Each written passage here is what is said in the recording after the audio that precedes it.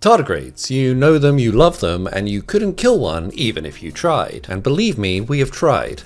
Over decades of research, we have subjected tardigrades to some of the most extreme conditions imaginable. They've been shot from a gun at 900 meters per second, they've survived the coldest temperatures in the universe, being boiled at 150 degrees centigrade, subjected to pressures of 400 times that of normal atmospheric pressure, and they've been stored in a freezer for over 30 years, and then finally were left in space and blasted with cosmic radiation. And none of this seems to have fazed them in the slightest.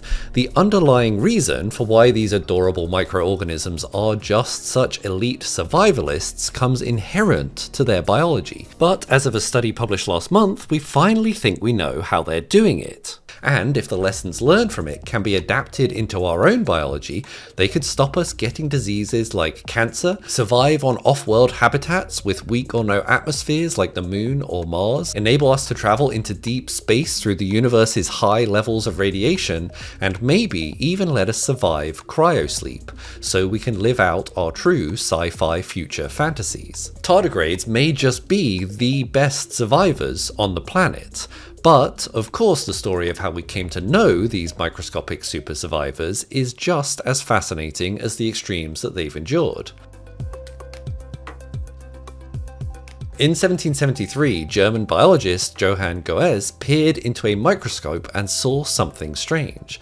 Unlike other microscopic animals he studied, which preferred to swim, wriggle, or beat their oar-like flagella to move around, he saw a small, wrinkly creature making its way across a microalgae, using 8 stumpy legs, each tipped with tiny claws. With a deep sigh of German reverence and foresight into the hearts and minds of an internet generation 300 years in the future, he announced he had just discovered the water bear, a name that instantly indoctrinated this creature into a place in all of our hearts.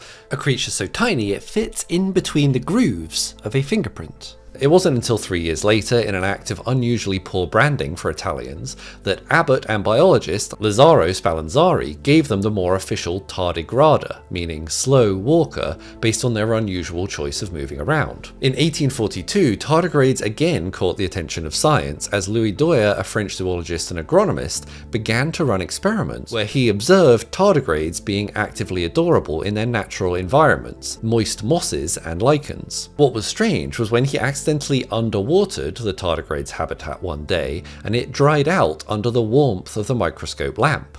He watched as the tardigrades actively slowed to a crawl, as if moving in suspended animation. He came back a few hours later and swore that his test subjects had disappeared.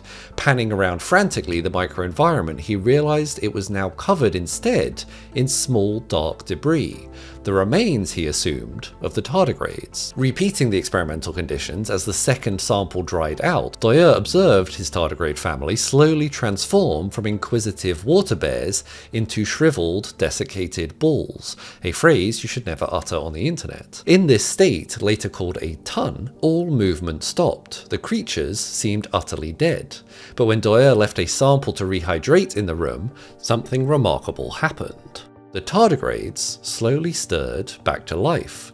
Something impossible for normal organisms or cells, as extreme dehydration leads to cell collapse, breaking the internal machinery of a cell, usually beyond repair. Doyer, however, found that he could keep his tardigrades suspended for between a few days up to several months, and could expose them to hot, cold, high pressure, and still reliably they would pop back to life as if nothing ever happened. In his thesis, Memoir on the Organization and Natural Relationships of Tardigrades, which sounds like a political manifesto for these tiny survivalists, Doyer documents one of the first ever cases of cryptobiosis, crypto meaning hidden and biosis meaning life, a physiological state in which metabolic activity is reduced to an almost undetectable level, the world's smallest zombie jerky. In this state, a tardigrade's metabolism slows to as low as 0.01% of its normal rate. That's 10,000 times slower. To put that in perspective, if you usually consume 2,000 calories a day, this would represent a drop in your caloric intake to 0.2 calories. you would be capable of surviving on about 1/10 of a McDonald's fry, or about 10 grains of rice per day. But the question is, shriveling into a ton like some sort of microscopic raisin is impressive in itself, but it hardly explains how tardigrades can brush off lethal doses of radiation, extreme dehydration, or the cellular damage that should arise from ice crystals forming within their cells. What is actually happening beyond this simple transformation? Before we answer that question though, I have to quickly thank today's sponsor, who is preventing me from slowly transforming into my own ton state after so many hours at a desk each day. Sihu were kind enough to send me their latest Doro S100 ergonomic chair. Is it weird to be so excited about a chair? Yes, but I am. I really like the backrest, which can be extended for people of pretty much any height. I'm 6'2", and this is the only chair that I've ever really felt actually fits me well. It's got dual dynamic lumbar support with these two spring-mounted pieces that fit perfectly into your lower back. It also has these adjustable armrests to match the height of your desk that work great for long editing sessions, but also can then be tucked away when you don't need them anymore. It also reclines up to 135 degrees if you suddenly decide that the day is getting too much and it's time for a power nap. Check out the link in the description down below for the Sihu Doro S100 ergonomic chair, and don't forget to use my code for an extra 6% off. Thank you, Sihu, for supporting my lower back. Now, back to the video. In a 2017 study led by Thomas Boothby and his team at the University of North Carolina, researchers were determined to get to the bottom of how tardigrades were surviving in extreme temperatures and conditions that would prove fatal to basically all other forms of life on the planet. When we expose organisms to extreme environments like the vacuum of space or ultra-cold temperatures, water becomes a major problem. Water makes up 60 to 80% of most organisms, and it is the solvent that enables life's machinery to function. But at temperatures below freezing, water turns into a formidable enemy. As water freezes to ice, it expands by about 9%. If ice forms inside of a cell, it can rupture the cell's membrane or damage internal cellular structures. Low temperatures can also make the lipid bilayer of the cell membrane brittle and cause breaks in DNA. As a result, nature has evolved to avoid freezing at all costs, and while we can freeze and thaw some individual cells, such as reproductive cells like eggs and sperm with minimal damage, to the disappointment of all of the Walt Disney's body is secretly frozen beneath Disneyland conspiracy theorists, unfortunately, freezing entire bodies still poses significant challenges, except in some very rare examples. Some species have evolved antifreeze-like properties to survive. The slightly less adorable Antarctic toothfish, the snow flea, and the wood frog use natural antifreeze compounds to lower the freezing point of their bodily fluids to protect internal cellular structures. But these adaptations are limited to temperatures just below freezing, far from the extremes. And this is where tardigrades really stand apart. They didn't just survive slightly sub-zero conditions or mild dehydration. In their ton state, these microscopic creatures can survive down to temperatures as low as -270 degrees Celsius, a range so cold that atomic movement almost entirely halts. Researchers had previously found that as a tardigrade encounters extreme conditions, it begins preemptively to slowly dehydrate itself. This process isn't instantaneous by any means, it can take several hours, but it means that the tardigrade can lose 97% of its total water content. This significantly reduces the likelihood of ice crystals damaging cells, while also contracting the tardigrade's body to minimize its surface area and exposure to the hazardous environment. But that doesn't explain how the tardigrade doesn't then succumb to the cell collapse of extreme dehydration. Boothby and his team were intrigued by the idea that a hidden mechanism was slowly allowing these tiny water bears to cheat death. They set out to solve this puzzle, starting by examining what happens at the molecular level when tardigrades enter their ton state. To do this, they looked at the proteins being produced in these extreme conditions, and what they found was unexpected. Rather than typical proteins that fold neatly into specific shapes, they discovered a class of proteins with no fixed structure, free-floating like loose threads inside the cell. In normal conditions, these proteins seemed reasonably unremarkable, but under stress, when the tardigrade was drying out, they slowly started to transform and solidify, forming a glass-like matrix inside the tardigrade cells. Here, the best description I can come up with is it's like dipping Han Solo in carbonite. Protein damage occurs normally within a cell due to denaturing, either when the cell is too hot, too cold, or too mechanically stressed. Protein structures break and then don't go back together. This is what's happening, for example, when you fry an egg. The nicely coiled natural proteins break and unravel, so are no longer ordered and transparent, and instead start to scatter light in all directions, appearing white. These newly discovered proteins in the tardigrade cell, now called tardigrade-specific intrinsically disordered proteins, or TDPs, which I find particularly catchy, this process, combined with a then later discovered cytoplasmic abundant heat-soluble, or CASH protein, discovered later in 2021, formed a further protective gel-like network, preventing the mechanical stress of dehydration or extreme temperature from breaking the general proteins within tardigrade cells. In order to prove their theory that this is how the tardigrade was gleaning some level of extreme environment resistance, Boothby and his team wanted to see if TDPs were truly the key to tardigrade survival. Boothby and his team took the genes responsible for producing these proteins and inserted them into other organisms, specifically yeast and bacteria. These organisms, which normally cannot survive desiccation, were suddenly able to endure extreme drying, just like the tardigrades. The TDPs worked the same way in these foreign organisms, creating that protective glass-like shield, and proving that these proteins were a key component of the tardigrade's arsenal. But that wasn't the end of the story. While TDPs safeguard cellular structures, they cannot prevent the ionizing effect of radiation from breaking DNA strands. The median lethal dose, or LD50, is approximately 0.6 to 0.9 grays for mice. It's about 2.5 to 4.5 grays for human beings. If a human is exposed to a dose of approximately 50 grays, even for a short time, this causes severe convulsions and death within just 5 days. It was found that tardigrades can survive not just 50 grays, but up to 4,000 grays, without any meaningful sign of degradation. In 2024, a team of researchers, again at the University of North Carolina at Chapel Hill, this time led by biologist Bob Goldstein, ran a study to discover how tardigrade cells could survive such extreme radiation damage. The team chose a specific tardigrade called the Hypsibius exemplaris, which sounds like it could be straight out of Harry Potter, for their experiment, a model organism known for its resilience, but like all life forms, still susceptible to DNA damage from gamma radiation. The first phase of the experiment involves subjecting the tardigrades in their ton states to intense doses of gamma rays, far beyond what would be lethal to humans.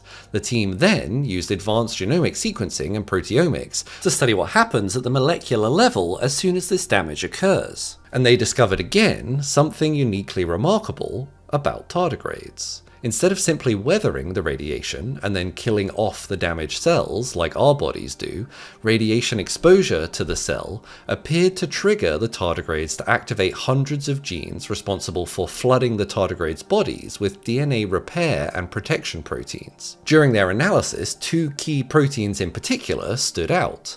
DSUP, a damage-suppressing protein, was found to bind directly to DNA strands and wrap around them and act as a sacrificial barrier to protect the DNA from radiation damage. In populations where DSUP was expressed, they were found to have significantly reduced rates of double-stranded breaks. The other protein of interest was TRD1, a newly discovered protein. While DSUP helps prevent damage, TRD1 plays a role in stabilizing chromosomes even when they begin to fray under radiation stress. This protein acts essentially like a molecular glue, temporarily rebinding the chromosomes together long enough for normal repair processes to take place. In order to test whether this unique tardigrade ability could be harnessed for human use, the researchers introduced the TRD1 protein into human cells. Researcher Kunida Takehazu and his team from the University of Tokyo engineered cultured human embryonic kidney cells to express the DSUP and TRD1 proteins, and subjected them to radiation. When compared against controls, these cells had higher survival rates when exposed to X-rays, exhibiting 40% less X-ray induced damage to their DNA. What is a strange question worth asking ourselves here is why?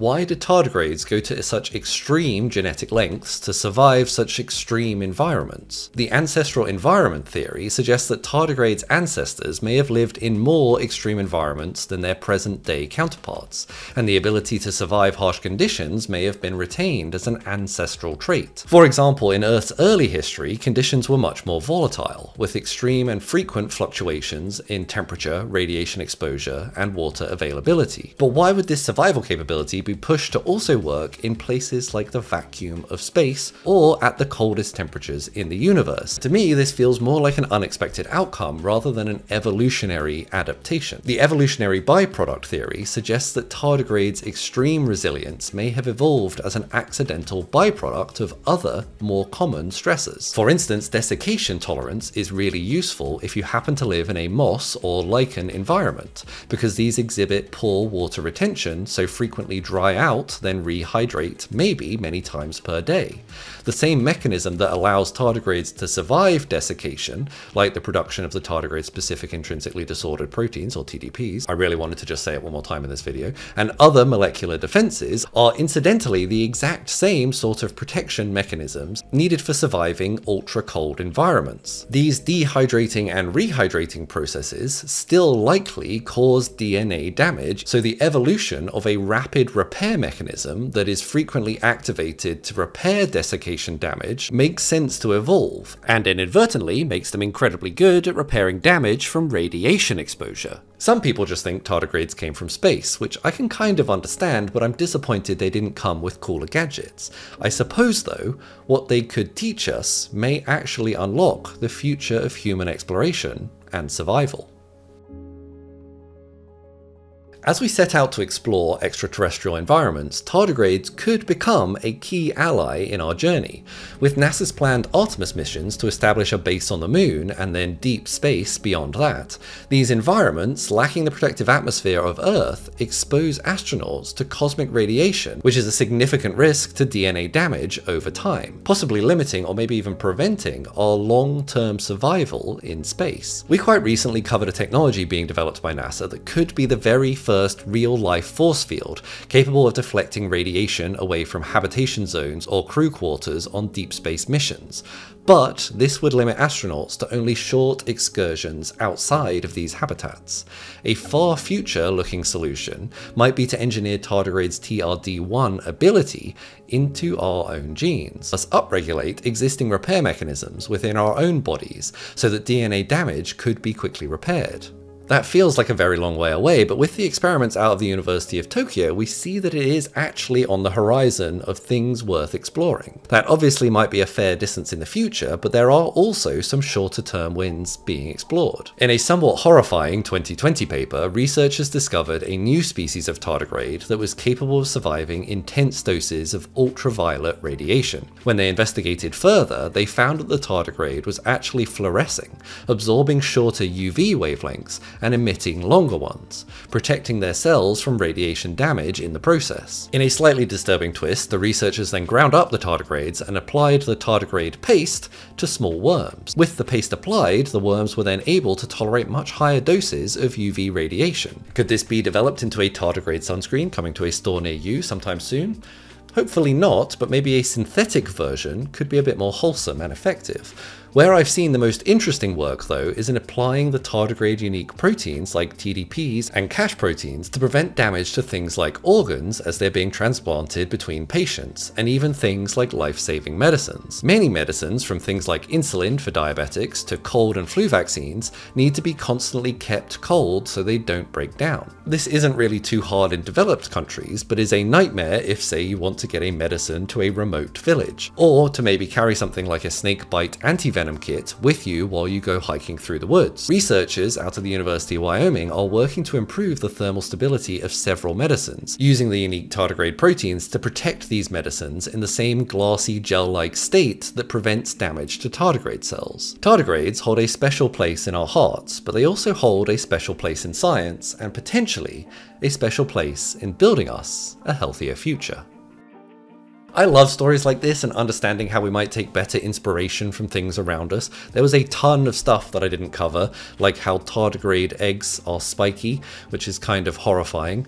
If you liked this video and would like to support us, consider joining the Patreon or joining the channel here or leaving us a like or a comment. You might also like a video that we did recently on bats, who also refuse to die, but for a totally different set of reasons. You can check it out here. As always, thank you so much for watching. I'll see you guys next week. Goodbye.